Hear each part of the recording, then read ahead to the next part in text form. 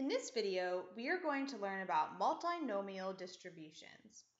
In order to get a multinomial distribution, you need to start with an event that has multiple possible outcomes, usually more than two.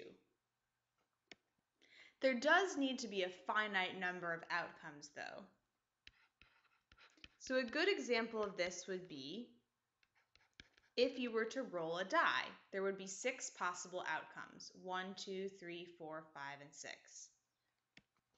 Then what you're going to do is repeat this event a given number of times.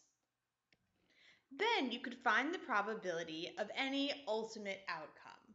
So for example, if you were to roll a die 5 times, you could figure out the probability that you get 2 3s and 3 4s. So let's look at that example. So we're rolling a die 5 times, and we're specifically looking for what's the probability that in those 5 times we'll get 2 3s and 3 4s. So we're going to do this similarly to how you compute the probabilities for a binomial distribution. First, think about how many ways are there to get 2 3s and 3 4s. So to do that, you should think about, well, if all 5 numbers were different, there would be 5 factorial ways to have those 5 numbers arranged in that order.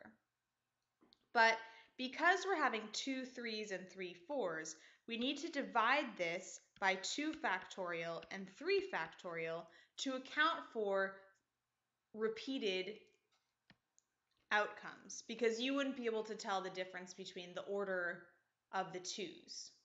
Okay, so this is the number of ways to get 2 3s and 3 4s. Now we actually have to think about the probability. What's the probability of getting 2 3s? Well, the probability of each 3 is 1/6 because there are 6 numbers on a die. So the probability of 2 3s will be 1/6 to the second power. Then we're also picking 3 4s. The probability of each 4 is 1/6, so the probability of 3 4s is 1/6 to the third power. So let's just notice where some things are coming from here. We were talking about the probability of getting 2 3s, so that's why we raised 1/6 to the second power. Then in the next part, we were talking about 3 4s, so we raised 1/6 to the third power. Back to the original problem, rolling a die 5 times. The 5 times is where the 5 factorial came from.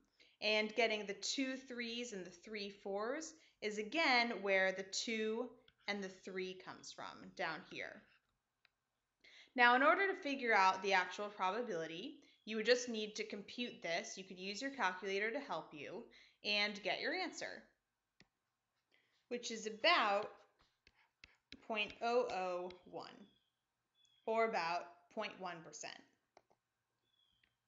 Now let's try to generalize this into a formula for multinomial distributions.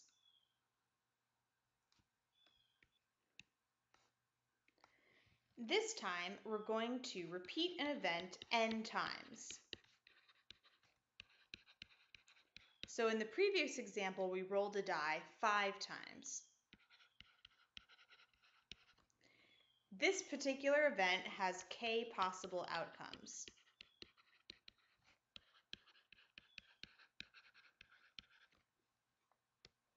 The formula for the overall probability will be n factorial, which you can remember here we had 5 and 5 factorial, and then you divide by any repetitions in the specific event that you are looking for, the specific outcome that you're looking for.